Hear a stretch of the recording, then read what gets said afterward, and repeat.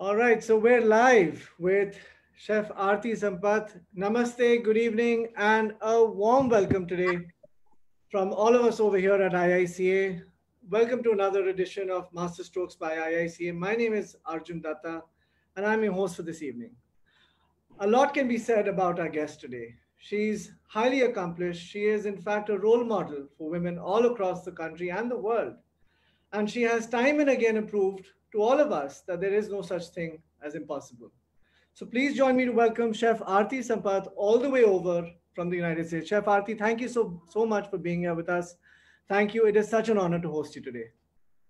Of course, the pleasure is all mine. I'm more than excited to connect with you. The college that I came, I don't know what it was, like 3 years ago when I came to. Exactly four years and 20 days. I'm counting. Oh, wow. All right. So, Chef, if I can quickly request if you could just fix your orientation of the camera, I think that's much better. Thank you so much. Sorry for that interruption. But No, yes, of course. uh, 4 years, 20 days and counting. It was on this day that you came and graced the occasion at the Institute. You took a master class. I clearly remember. It was a class that you clearly told me, you said, Arjun, I don't want to give you a menu. Just give me ingredients. I'll cook. Not many people say that to me. So yeah, that was a wonderful day. How have you been? How are things? Things are different. I'm here in New York City. Probably a month ago, there was a lot of unrest. There were a lot of, with the given situation, chefs were very anxious. A lot of restaurants closed. People have diverged and some new concepts have come up. So the whole industry, the food industry is completely evolving, and I myself am contemplating on how I can leverage my potential and kind of change my thought process. So that's what's going on. These are times. These are very, very demanding times. I think there's not a soul out there that hasn't been affected or been pushed to the point, where he or she has to rethink all the steps that they've taken so far. Lovely. So, Chef, I'm going to start before we jump into your kitchen. And by the way, let me start by also thanking you for letting us into your kitchen. I know how private Chef's kitchen is, so we're very fortunate. So this is not really. This is just like my demo setup. Usually, I don't because I want whoever's watching to actually see what's going on, because kitchens usually you have the stove behind you, which gets kind of complicated. Yes, it does. But nonetheless, I mean, for what it's worth, you've taken a lot of effort, so we really appreciate that. So before we start and get into the cooking, I want to ask you something. Now, you started at a very, very young age, if I may say so myself. You started very early in your career, and right from Mumbai till all the cities that you traveled. Then you went on to work at a Michelin star restaurant, not one but two, and then cooked on a television show. Done so many different things. Did you always vision that your career is going to be as exciting as it is today? Was it always a part of the plan? No, I think it's been much better than what I had anticipated. Okay. My goal, like I always tell everyone, like if you aim for something, write down your goals. So or like your 5-year goal or your 10-year goal, but it's not going to happen exactly that way. It won't. Most likely it'll be even better than what you had anticipated. So this was like maybe 15 years ago, I wrote down that by 28, 29, I want to have my restaurant. I want to have 3 restaurants in Bombay, and I want to do like South Indian food, and I had all these visions, and I also wanted to do like something international. But back at home, I never thought I would be living in another country and kind of pursuing food, but in a different format. So I'm glad I wrote that down, because I'm still successful by that age, but it's been it's a very different way. So I'm very grateful for that. Yes, absolutely. And all of us applaud your success and the growth that you've shown, because it's an inspiration, I must say. So thank you so much for contributing Thank you. in this industry. All right, so I think we're here for a very, very special session. Generously agreed to do a little live demonstration for us. So why don't we talk about the dishes that you're cooking with us today? So when we earlier spoke about what dish I should showcase, um, we spoke about regional food and how certain cuisines have not been high. Indian food has maybe it's getting its comeback. It's globally it is, it's creating a lot of waves, but there are still a lot of regional cuisines that are not, um, that people don't even know about. Maybe like from the north of India, people don't know what's happening in the south of India, and vice versa. So I wanted to just talk about this dish that I grew up eating. It's like a sweet snack. You eat it during like tea time, or it's like dessert. And my mom would always make it for us. It's called Paniyaram. Um, Okay. so it's like if I have to explain it like simply, it's like a sweet donut of sorts. It looks like a donut, like and it's slightly fermented, the dough, so it's really easily digestible. And sort of like in the north, you have you eat good and sesame seeds sort of in the winter, which is it's very similar here. It's like fermented. Like idli or dosa batter, that kind of thing, consistency with a lot of jaggery, a lot of coconut, which is like very typical to South India. Yeah. To start, should I dive into? Please do. Please do. Yeah, okay. Yeah. So I had to do the batter in advance because I had to let it ferment for 12, 14 hours. It's also not as hot as it is back in India. In India, I think It's it very would pleasant. ferment in like. Very pleasant here. It's a pleasant 45 So in degrees. Delhi, if it's 45 degrees, it'll probably take 2 hours to ferment. I wouldn't doubt that. Yeah. Why fermentation is so good, and it's chefs like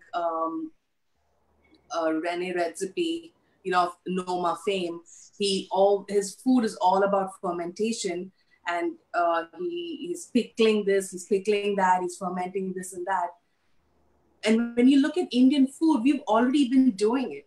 We've been eating pickles forever. We've been fermenting batters. We've been using like kamiri roti, like the up north. Like we've already been doing sourdough, Yes. and we are on. I think as Indian chefs and people from India, we kind of need to be proud of those little things. Oh, it's kamiri roti. It's just like layman's food. But when you come to the West and then you see everyone talking about, say, sourdough, this and that, you're like, wow, I already know about this when I was like 16 or 17. Same with like dosa batter. It's fermented.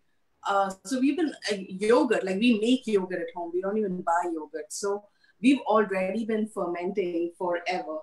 Yeah. So what I did is I used the South Indian ponni rice. Okay. Yeah. And it should be available at any, I think like South Indian grocery store. If I found it in New York, obviously we're gonna find it in Delhi or any part of. And traditionally you use a little bit of urad dal, but I couldn't find urad dal, so I just used like this punch meal, like just a mix of any lentil. So if you don't have this, you don't have urad dal, I would say just modify, use mung bean. You just need some kind of lentil to aid with the fermentation. And if you don't have lentils, no problem. You can just go 100% rice. So it's like 1 cup of rice, a quarter cup of the lentils, soaked for 2 hours. And then you drain off most of the water. Traditionally, this batter has bananas in it, like ripe bananas. However, I wanted to also play with the season. peaches are in season in New York right now. So I used one ripe peach in the batter to like, so it's got that nice perfumey smell, fragrance of the peach. It's not as sweet as banana, but it's a very nice mellow fragrance. Yes, and then I've used palm jaggery, which if you, it's really dark. It's got that rich caramel flavor. You can obviously use jaggery. If you don't have jaggery, use sugar. It's okay to modify. I have to talk about that as sometimes as Indian chefs, we're like, this is how my mom did it. This is exactly how it should be. But it's hard. Sometimes you don't have those ingredients. You're in a country where you don't find everything. So I just use a regular blender. You don't have to use a grinder, and it's completely blended. Lovely. So your dal, your rice, your jaggery, and your peach all go in the blender together. All go into the blender. What kind of consistency are we looking at? Are we looking at a very flowing consistency there? Yes, and it has to be pretty fine. You don't want too much water, so you drain most of the water when you soak it, and roughly about like a quarter cup of water ish should be in it. Yeah, I mean, this is little andaze se I've done, and when I send you the recipe, I'll write down exactly how much you need. Any sweet dish, a pinch of salt, like this is enhances the sweetness of that dish. So I've added a good pinch of salt as well. And this has also been fermented for, so the first time I ground it, it didn't grind completely. So I fermented it and then I again blended it one more time. Right before use. And now this is this pan. I think if you find this is called like an appam pan, or if you're like in another country or something, the Japanese have this dish called takoyaki. So they have something similar. So you'll always find something like this. They're just little grooves inside a non-stick heavy bottom pan. So I'm just going to turn on the heat. So that's where the donut idea comes in. But if you don't have this, no worries. Just spoon them like little crepes or pancakes on like a non-stick or a cast iron. Because it doesn't really like flow like a dosa does, because it's got all that sugar in it. So it'll hold. And I'm just using some virgin coconut oil. But of course, you can use ghee, you can use vegetable oil. I would refrain from using anything very strong, like say olive oil or something, because it'll add a lot of flavor. So it's a good amount of oil, so it's almost like shallow frying.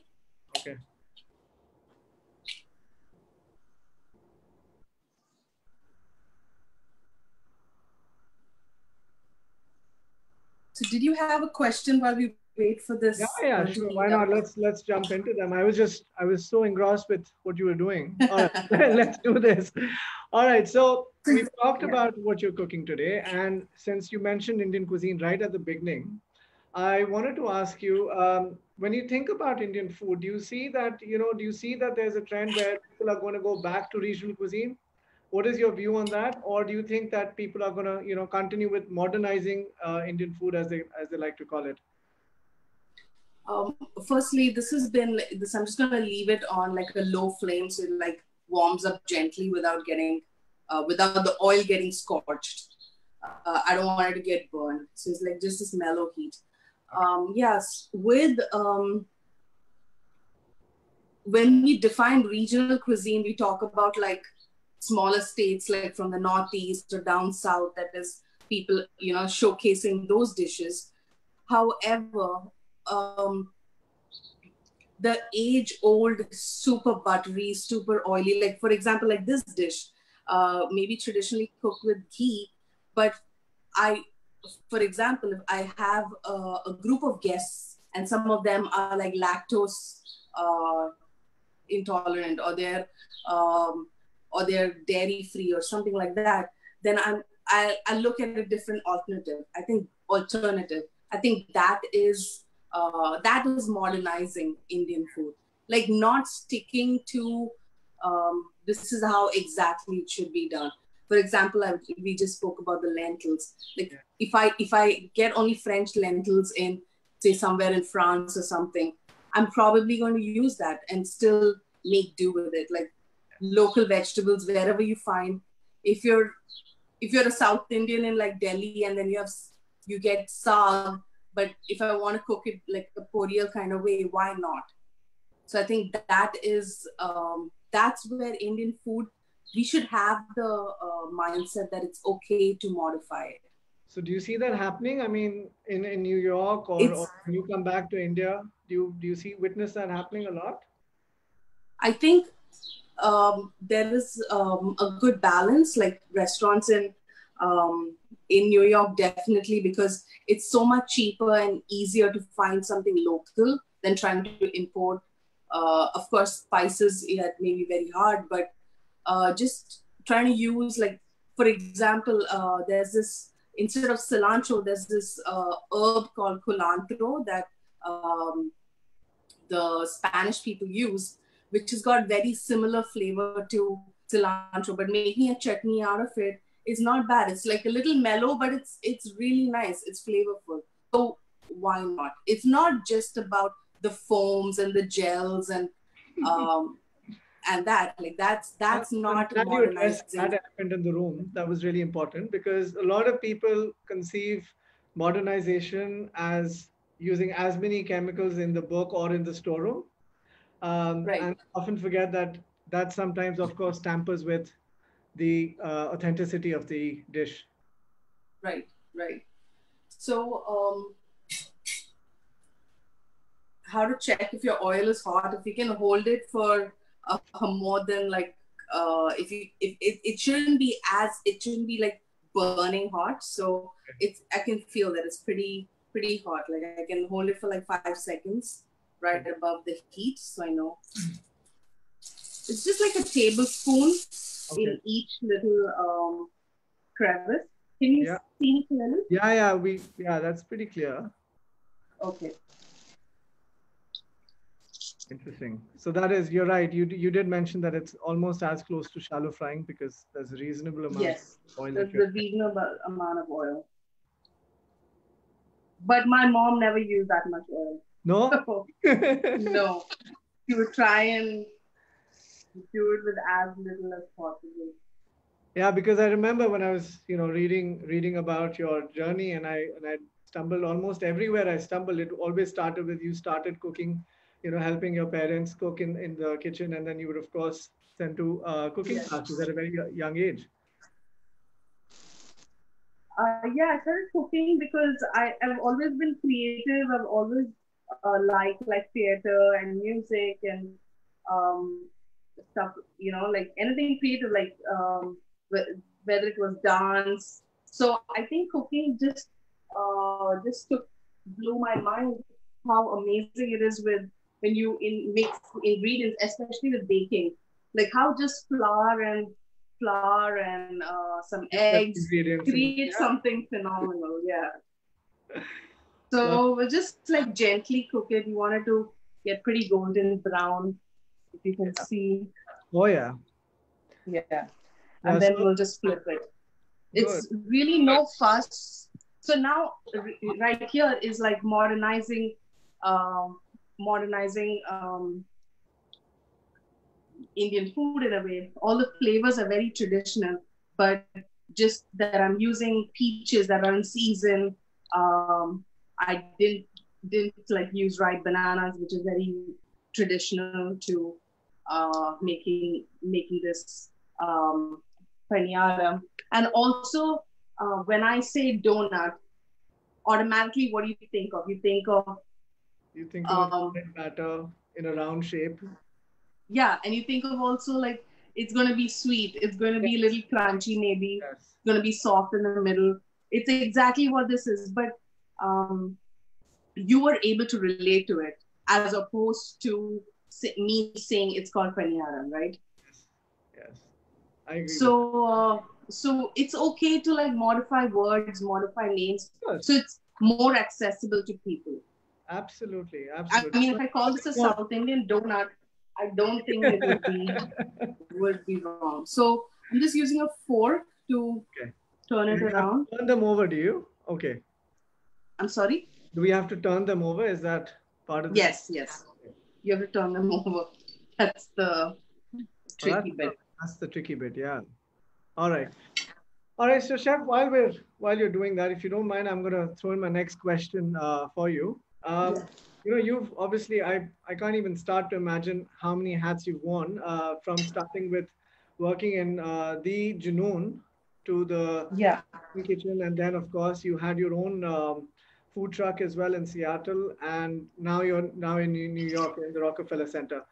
Now, with Yeah. all exposure and experience, tell me something with fine dining. What do you where do you think that's going? I mean, of course, we have to consider where we are today. I'm sorry. Can you still see That's all me? right. Yeah. Yeah. So, considering the situation we're in today, how do you see fine dining changing, or do you think it'll change for the better? Um. We lost your Uh. video feed, by the way. Yeah. Sorry. No, that's To be honest, this okay. Just before we end, before I answer the question, this shouldn't take more than like 30-40 seconds on the other side because it's mostly cooked. You see how like gorgeous they look? oh, that looks nice. Yeah, Very and it nice. smells like divine. Yeah, it shouldn't take too long. And how you know that it's done? If it basically springs back, you Okay. kind of tell. So it's already a fermented batter, so it won't take long. So I've already turned off the heat. I'm just gonna let it sit there and answer the question. Okay. Yeah. We're So talking about fine what dining. I'm noticing, Yeah. what I'm noticing is like a lot of fine dining restaurants who are not modifying their approach are closing. Okay. And there's a very famous restaurant in Seattle called Canlis. Very expensive. You spend like $400 per person. But right now they're selling $10 burgers. Wow. So they've completely changed their model. But it's not just a regular burger. It's like the best meat, Of course. like forage, vegetables, or whatever, like really great quality bread that they make in house.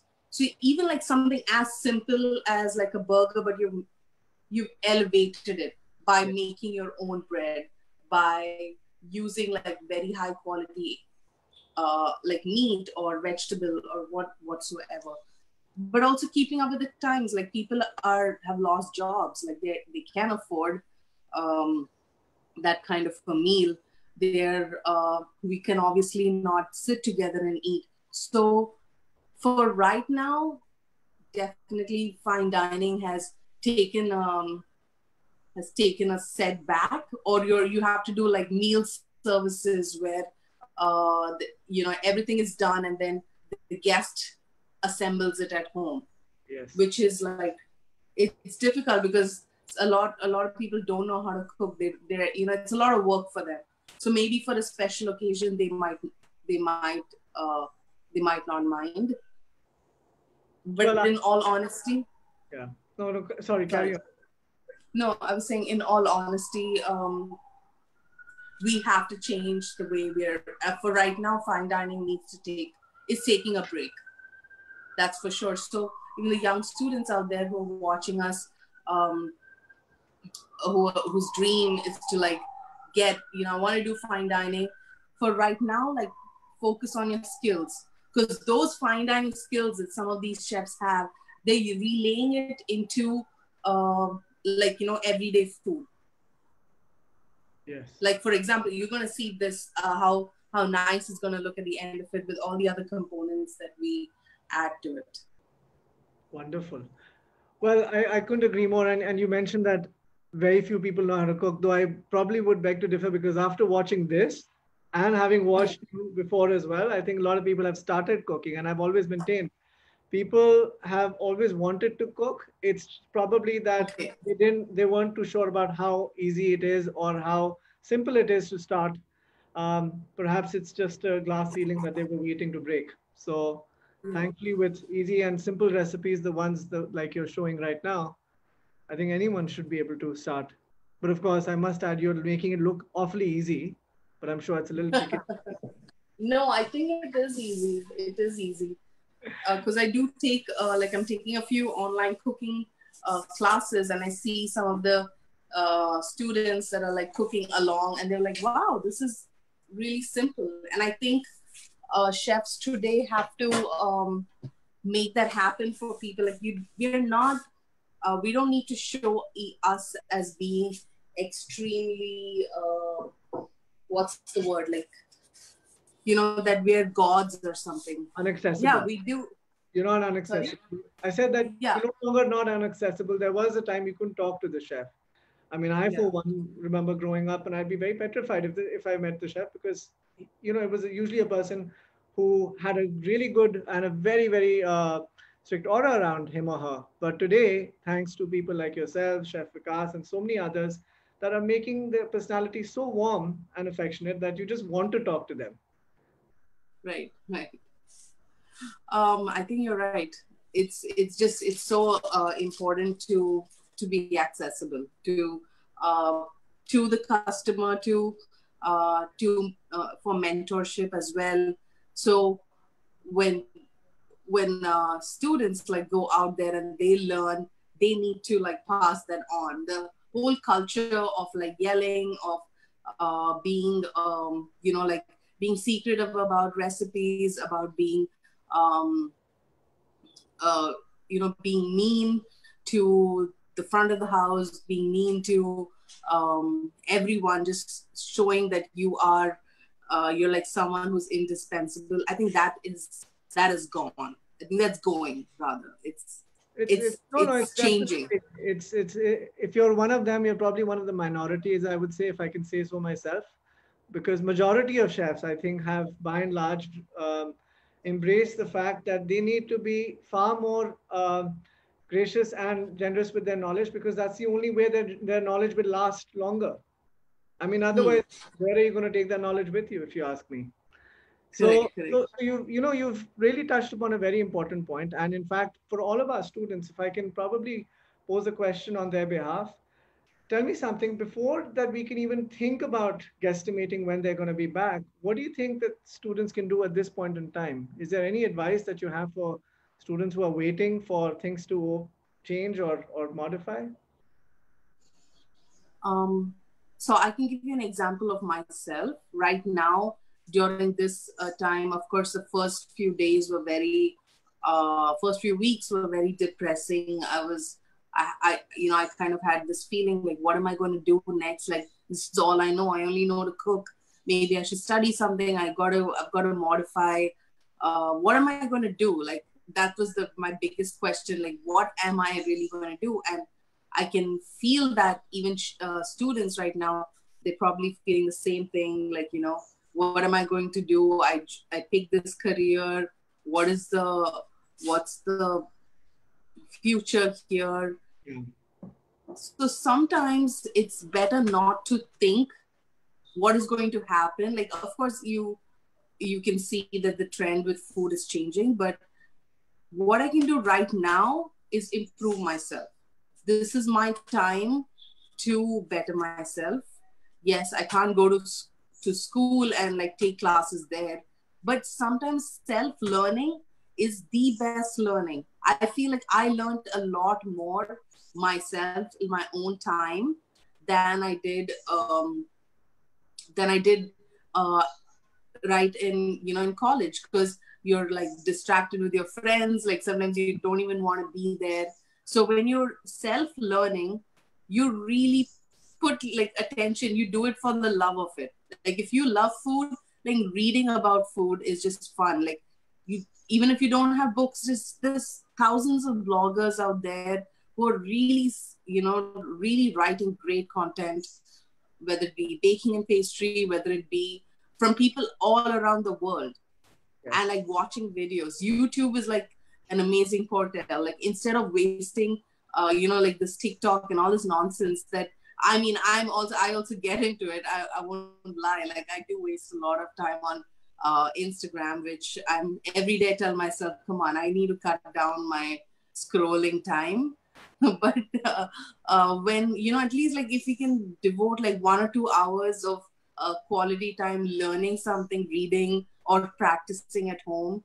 Like for now, for me, for this time is I really want to be a great baker. Like that's something that I want to know. I want to be able to like make great pastry. Like my goal for this week is I want to nail laminated pie, puff pastry, Right. or like croissant dough. And I've been thinking about it for the past 15 years. Like I want to nail it. I've only made it once or twice. I want to be able to make it. So this week, that's my goal. Like I am going to learn it. I'm going to practice it. And what I do is when I make it, I try and sell off the product by saying, ask friends, like, do you want to buy this for like $2 or $3? Like I try to think in that way. Like I don't want to waste this. Like I've bought this butter, I've bought this flour, I've bought all this. So I just don't want to eat it myself. I don't want to just, I'll see if I can try and sell it off. Well, I think you're cutting yourself short. I mean, give me that offer. I'll definitely order everything. You'll just have to pay the transport. That's it. So I'm trying to say is try to think of that entrepreneur in an entrepreneurial way. Like yes. If I make this product, if it is really good, is it sellable? Yes. How do you, like, for example, I try to sell like cookies, which is like a very simple product, but to think how perfect it needs to be. Am I weighing every ingredient? Is every cookie having the same amount of chocolate chips? That, just really going deep into it. Like, what am I costing it? Oh, I was actually making a loss because, if I'm not calculating, wow, or it's all my ingredients are the same price as my selling cost. Like, did I calculate my labor? So just trying to learn those aspects of it on your own will make you a better cook, will make you stronger. Yeah. Well, I think those are very, very valid points. I definitely think that, Chef, what you've shared is going to go a long way with our students who are listening, because very often we tell them that, look, there are things that you can, of course, learn in a school or in a structured format, but I think it is your self-drive that will always outweigh your structured programs or opportunities that you've crafted for yourself. And enterprising as you are, I think you're doing some phenomenal work. That's really commendable. So where are we with our bananas? Are they resting, or I can see a plate up there. Yeah, so what are the other components? So since I wanted to invigorate the peach flavor, I used some of that jaggery. Wow. I've used cinnamon, I can see. Yeah, clove and cardamom. Just jaggery and water, like a simple syrup, but instead of sugar, I use jaggery. Okay. And I just cut the peach in half, and it's sort of, the peach gets blanched, right? So you can take off the skin very easily. Okay. Why I don't want the skin is it kind of is a little leathery, and when you're eating dessert, you don't really want to chew too much. Like, it's not the most pleasant flavor. Yeah. So, yeah. So if it was I have them going with banana, is that what was that the traditional ingredient? Sorry? If it wasn't the peach, was this going with banana originally? So no, the traditional thing is just eat it straight up once it's done, right? All right, okay. Yeah. So we are let's go back on the question about modernizing food. Yes. Modernizing Indian food is sometimes with Indian food, it's very one tone. So like the Paniyaram, it looks really gorgeous, right? It's beautiful. It's nice. Like one bite, I'm going to eat it. But then the second one that I eat is also going to be the same taste. So after 2, 3, it's not as enjoyable. But with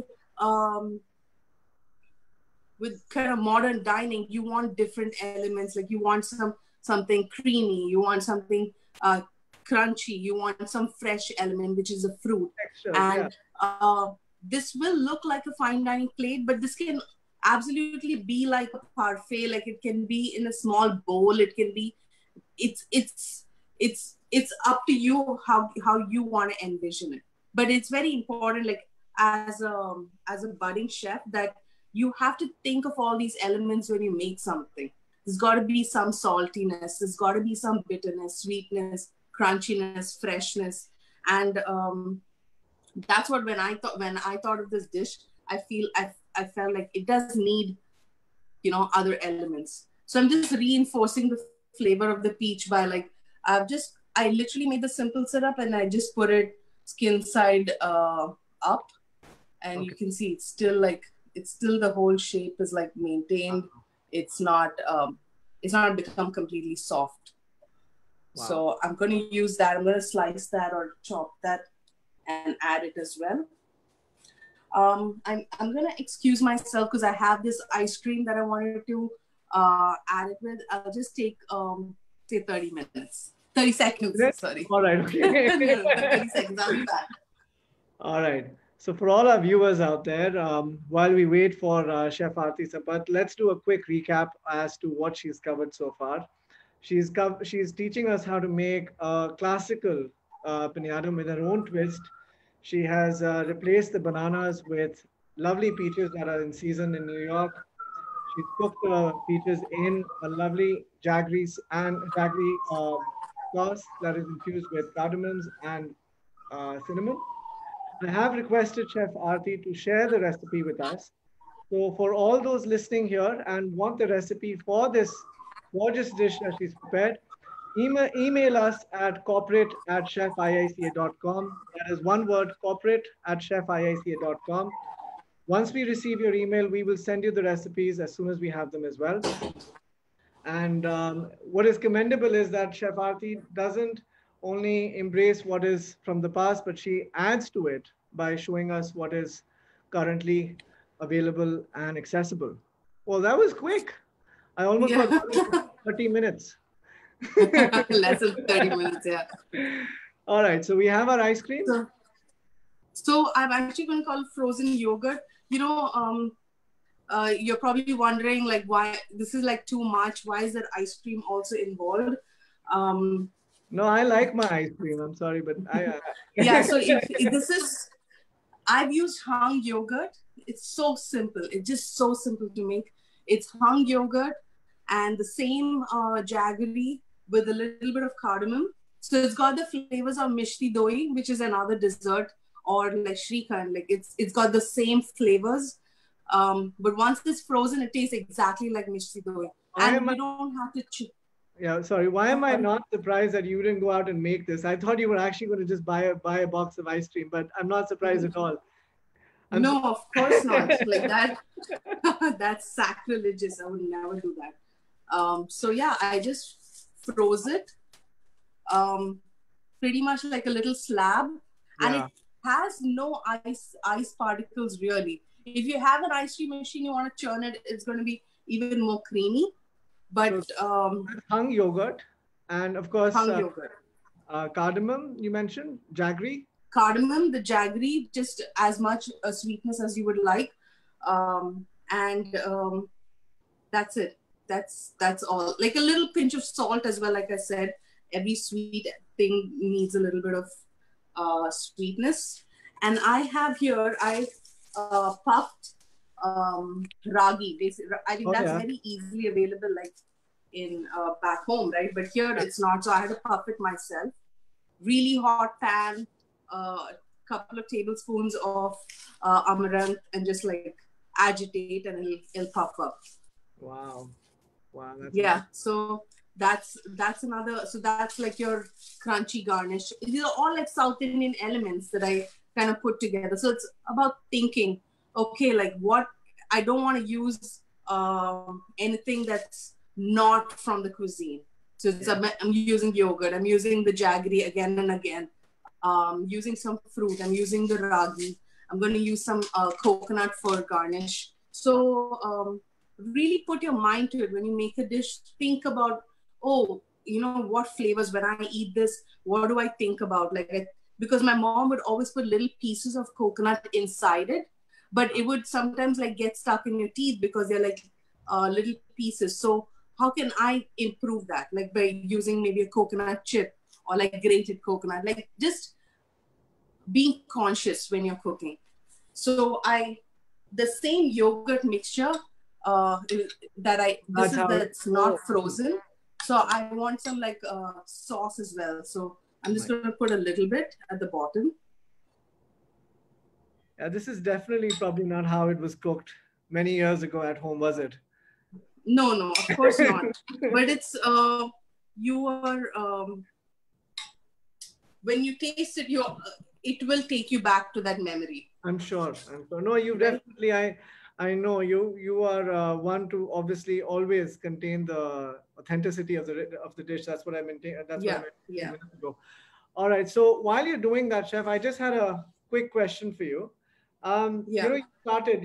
We've been talking about retaining flavors. Now you started very early at the age of God knows when, but you started when you were in Mumbai. Then you traveled quite a bit. Now, from that early stage of cooking, how much of that early stage cooking has influenced how you cook today? I mean, regardless of whether when you were at Junoon or any other place that you worked in after that, do you believe that your cooking is influenced by how you started out? Definitely. I mean, like I still love to play with my mom's flavors, like the flavors that I grew up eating. My grandma, both my grandmothers, maternal and paternal, had have huge influence on the way I view cooking, right? And my travel, like my parents always took us on like little vacations, even if it was like in the same state, like it was Mahabaleshwar. Like when I think of strawberries, I think of Mahabaleshwar. Like it's the best strawberries ever. So when I think of a strawberry-based dish, I want to create those same intense, like how do I bring, if it's not a sweet strawberry, maybe I need to add a little sugar. If it's not that sour, maybe I need to add a little like lemon or lemon zest. So to bring that memory back of what I tasted. So I'd really recommend, if you have the time, if you have some savings, please go travel as much as you can. Like in my early years when my dad took us to Thailand, I kind of was mesmerized by the galangal and the lemongrass and all those kind of flavors. So even today, when I eat something like that or I make something with those ingredients, it takes me to that memory, and I'm able to cook better because I was exposed, or I exposed myself to as much as I could. That's true. That's true. I think you're right. The best investment, a chef very wisely said once that the best investment one can make to one's own career is travel. Ironically, that's probably going to be a little pushed back in the to-do list right now under the current circumstances. But but that's where YouTube works. That's where YouTube works. Yeah, but it comes with a price. It's the trade-off that I probably signed up for when you said that you'd cook, and sadly I won't be able to taste. But that's all right. You'll tell us how good it is. Yeah. No, but you make it yourself. That's an option. We'll call that Plan B. We'll call that Plan B. I'll cook. All right. Yeah. All right. So listen, I still have one or two more questions if that's all right with you. Yeah, but I'll just finish this plate up and then go ahead. We can discuss this and then again have questions. So if you can see this. Yeah, that's pretty clear. So if you can bring up the plate a tad, can you kind of bring up the plate a little bit closer to the camera if that's possible? Oh yeah. Okay, so lovely. I just got a couple of pieces of the peach. I have the ice cream. It hasn't set 100%. It's a little soft. Sure. So I just like cut out chunks out of it. There's the sauce in at the bottom, and then there is for the crunch element, I'm using some of the puffed The ragi. ragi. So it Yeah. just like sticks to everything. Looks Wow. nice. And then a little bit of the coconut chips. There's so many ways to like plate this. Voila. You could dice up the peach. You could, if you don't have that fruit, use whatever fruit you have that is a very sweet. Pineapple, I think that will work really well. Yeah. So there you So go. you're right. That looks really nice. Wow. Definitely threw me off when you said donut, but I think I'd prefer this kind of donut any day. That looks really nice. All right. So if you could ask, if I could just ask, Yeah. Okay. all right. Well, that looks fantastic. So I guess that's a lovely presentation. I must compliment you on that. That looks really nice. It looks complete. As regards to the dish, I do have one quick question. So if it wasn't bananas, you chose peaches because they're seasonal and local, of course. Any other fruit? Could you swap it with apples, for example? Is there any other fruit that I you? think apple is great. I think it'll almost give you that apple fritter taste. Yes. Um, yeah, it's a completely gluten-free dish. It can be made dairy-free if you're not using the yogurt element and you think of something else. You can think of some other creamy, like a sorbet kind of based. Um, I think a jaggery sorbet will be really cool, or like a fruit sorbet, like maybe the same fruit that you use, like apple, make that as a sorbet, or um, yeah, I think any super sweet fruit, if you're using something with too much of high water content, um, see that you don't use too much of the juice. Yeah. I think that would be some good advice there. So you've seen the consistency of the batter. You don't want it to be Yeah. too runny. Yeah. No. No. Yeah. Absolutely. That's critical. I'm I'd sure. be really thrilled if some people try this at home. I know And that they'll be and trying it. and another thing with the rice, I was able to find this South Indian rice, but you don't have to. I've I've used like jasmine rice. I've I've used like anything that's like just a short grain rice that you can find. Basmati maybe too is, it doesn't have that much of like what's that called? Like it's extremely lean, right? It doesn't have that much starch in it, so that may be a little challenging. But any short grain rice that you can find at the store, um, yeah, go ahead, try it, and it'll work. Yeah, no, we're definitely. I think you've got a weekend cooking fix sorted for us. I think most of us, when we were struggling to think what we're going to cook this weekend, there we have it. We're going to cook a lovely dish prepared by you. The recipe that I have already generously offered that we will be sharing with them. I hope that's all right. Yeah, yeah, absolutely, Chef's recipe is going to absolutely. come and we're going to share it with everyone that requests for it. I've already shared my email address. It's corporate@chefiica.com. So all our viewers, if you're interested to cook this fabulous dish, send us an email and we'll send you the recipe as soon as we have it from Chef Aarthi herself. Lovely. So, Chef, if it's okay with you, I had, as I said, a few last questions, and we'll of course give it a wrap then. And can't wait to have you taste that and tell us how great it is. Yeah. Um, so, we've been talking about ingredients, and you've been really, really kind to share with us that, how easily, with the knowledge available, you've been able to adapt where necessary. You've chosen to use peaches, which is, of course, seasonal and local. Cooking Indian food in the US must have its challenges, right? Must have had its own flock of challenges, such as availability of ingredients, talent, etc. What are they, and how do you overcome them? So, as a chef that you've been there, how many years are we talking? How long has it been since you've been in the US? 9 years. Wow. So, 9 Yeah. years. I'm sure you've seen your fair share of challenges cooking Indian cuisine, particularly when you are one to advocate authenticity and classical Indian food. So tell us, what are those challenges and how do you plan to overcome them? Um, One of the big challenges would be finding fresh spices. But actually now it has become so much better.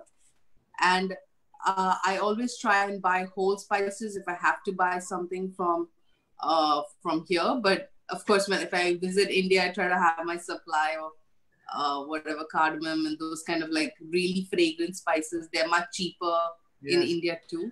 But here, yeah, try to use, if you need cumin powder, it's better to buy whole cumin and grind it, because that will be more flavorful than buying straight up cumin powder. That's what I've noticed.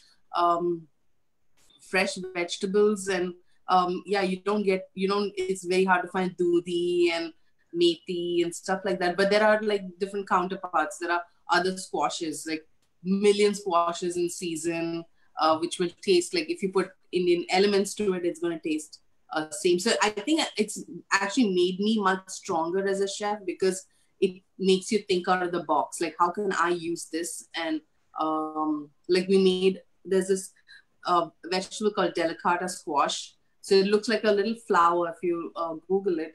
And we made pakoras out of it. So like thinly sliced, batter fried it.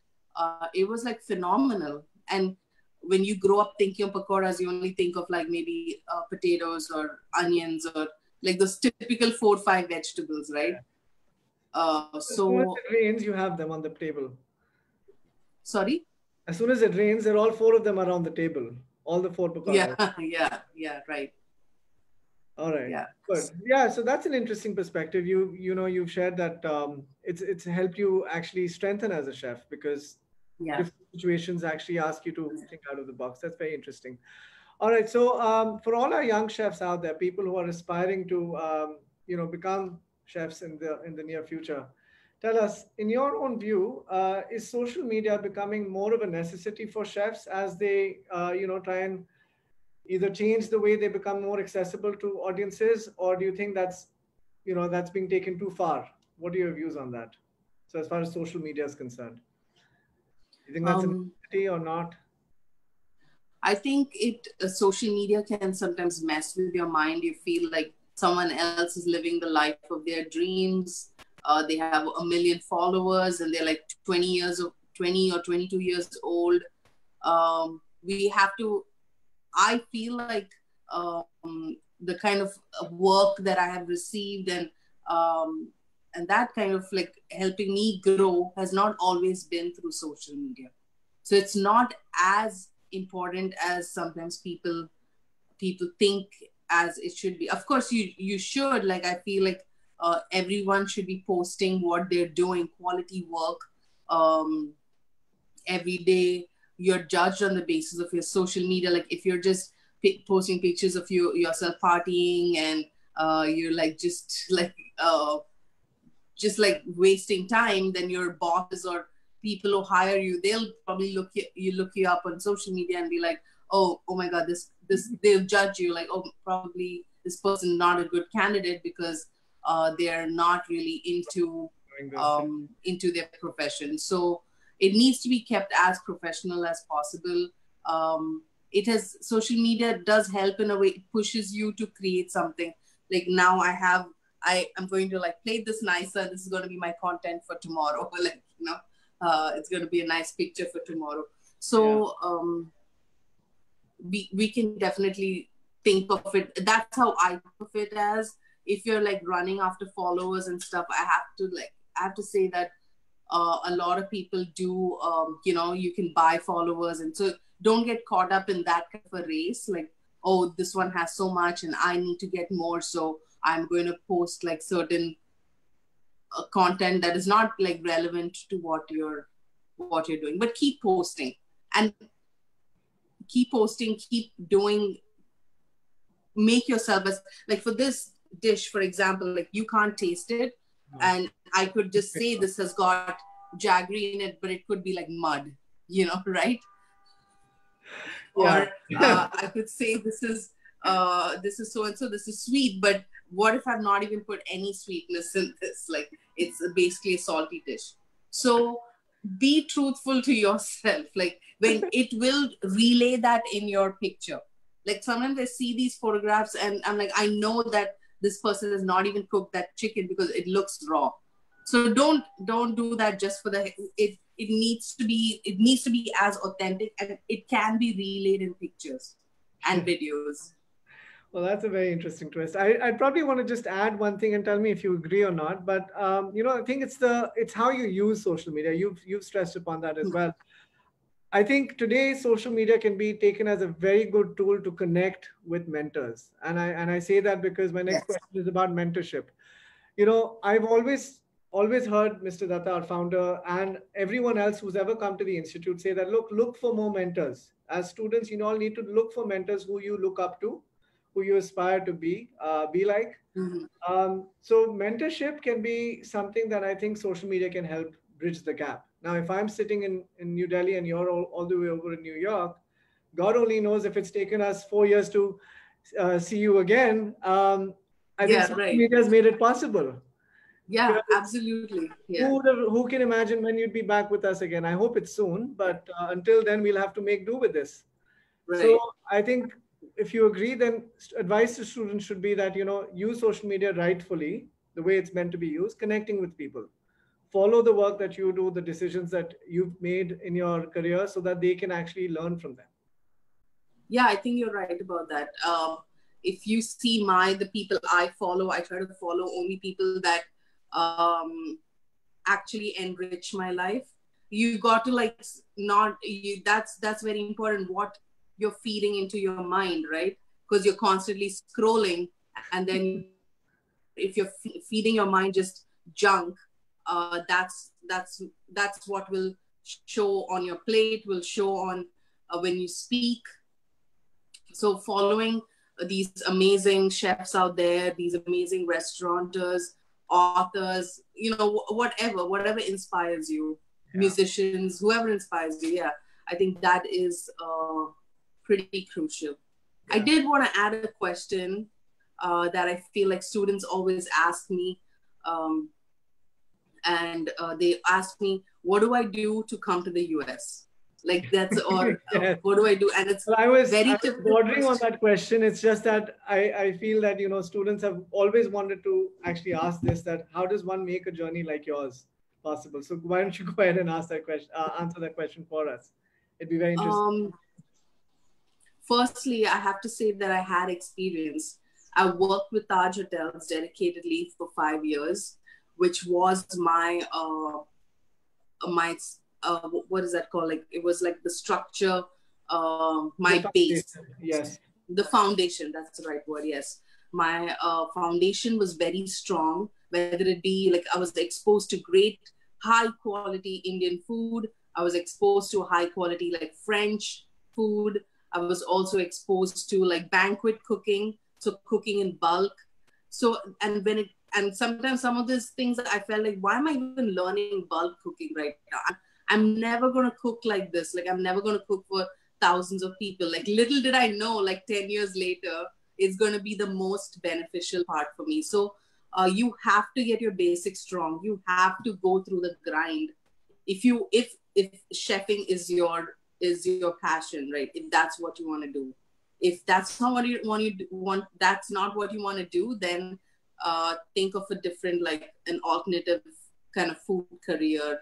I don't know if it's right. Even if you want to become a writer, like on, say you want to become a New York Times writer, Bombay Times writer for food, you have to know the in-depthness of, like, you really need to go through that grind. Otherwise, you're not going to be able to write that kind of quality.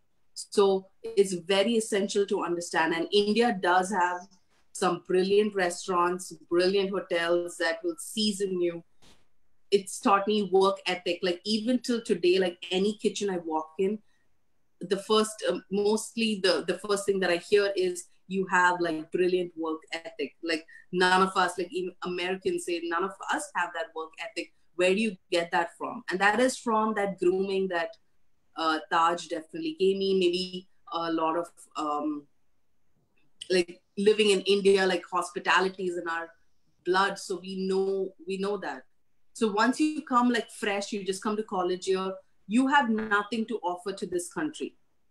So why would they want to keep you? That's my bottom line. It might sound harsh, but that's what it is. Like why would a country, if you are not, at the end of the day, it's an exchange, right? You want to live in another country, you need to be able to provide a great service. Otherwise, you're not Well, I native think here. it's like that question they say that, what are you bringing to the table? I'm bringing you this. Yes, I'm giving you an opportunity or a land of opportunity for that matter. What do you right. want to offer? I remember, Chef, you were mentioning this last week when we were talking as well. You said that, at the end of the day, the people who benefit most out of any country, be it America or any other outside, are the ones who bring something to the table, who actually have experience. Because when they walk into the kitchens there, they're bringing their experience with them, and I'm sure that must have been the case for you also. Um, Yeah. but it's been fabulous 9 years, I'm sure.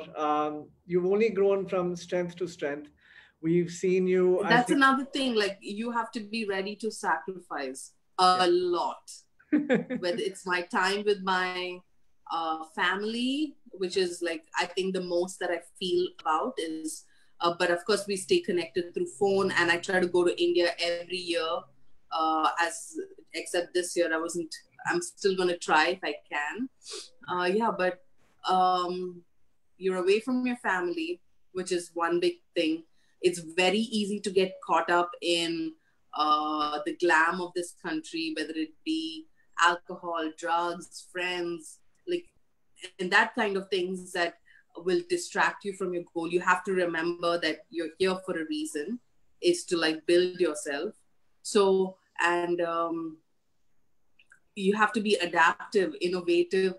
I cannot be thinking like how I would think back in India. It's a very different way. I have to think a little American in my approach, Well, they say, or when people in, don't understand what I'm doing.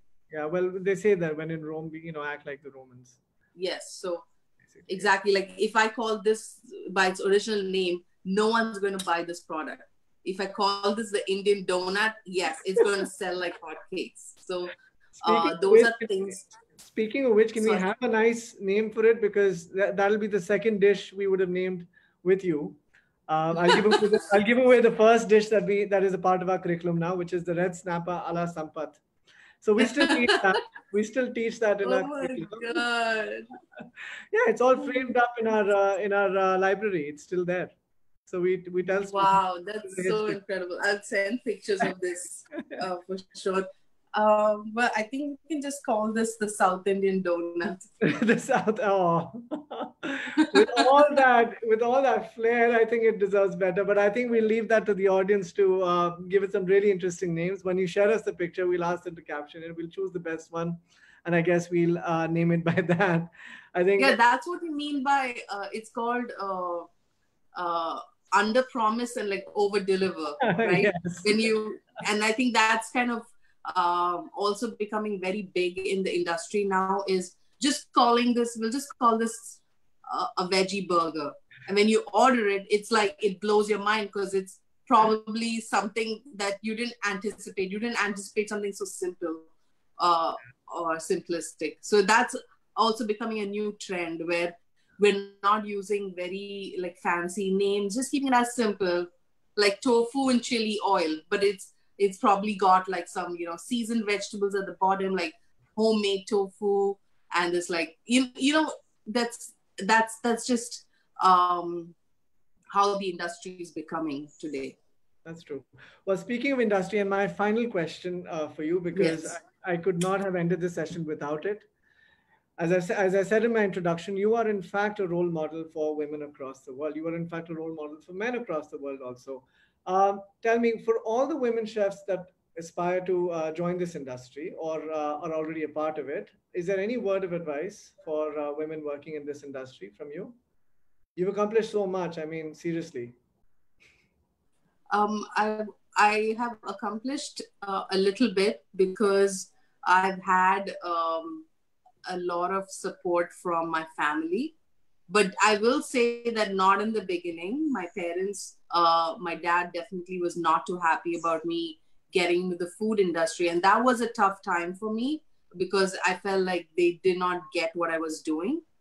And I'm sure a lot of girls out there will also feel that maybe they're not supportive, like family is not supportive, uh, say husband is not supportive. I don't know, like a lot of factors that may come in um, during that tough phase when nobody supports you is when you have to like power through.